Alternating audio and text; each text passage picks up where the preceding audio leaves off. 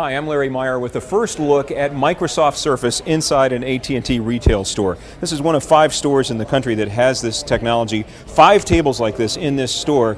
It's really easy to use. What you start with is putting a phone on the table. It immediately recognizes that it's a BlackBerry Curve and then allows you to explore the different features of the phone with everything that the phone can do, from MediaNet to BlackBerry Internet Service.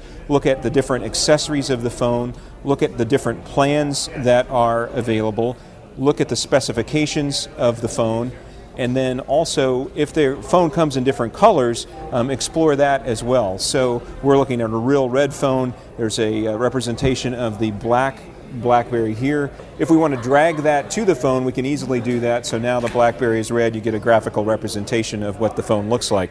It's also very easy to compare phones. We're going to put an LG Shine up here, and now we have exactly a side-by-side comparison that we can resize and quickly compare the Curve 8310 to the LG Shine and what features they have, both 3G, both Bluetooth, and see what the different features are that we might want to compare and pick the phone.